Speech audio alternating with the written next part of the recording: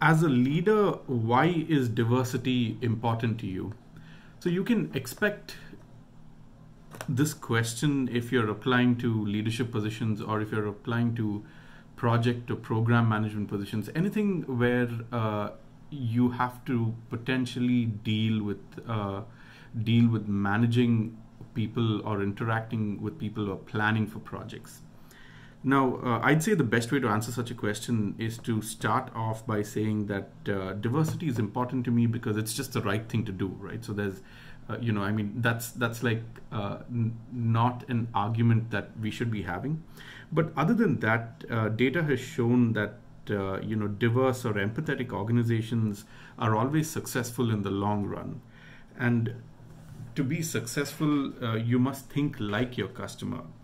So you cannot think like your customer if everyone in the room, everyone taking these decisions all look the same. So it's important for you to have different types of voices, different kinds of voices in your decision-making process for you to be successful. Only then can you start to understand the customer's mindset, understand what the customer is thinking, and what is their decision-making process, and then you can design successful products and work on successful projects for your customer.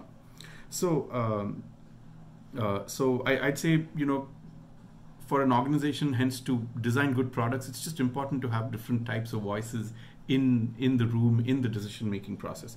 So I would end this question by saying that not only is diversity the right thing to do, it also is a key ingredient to the success of an organization. Good luck.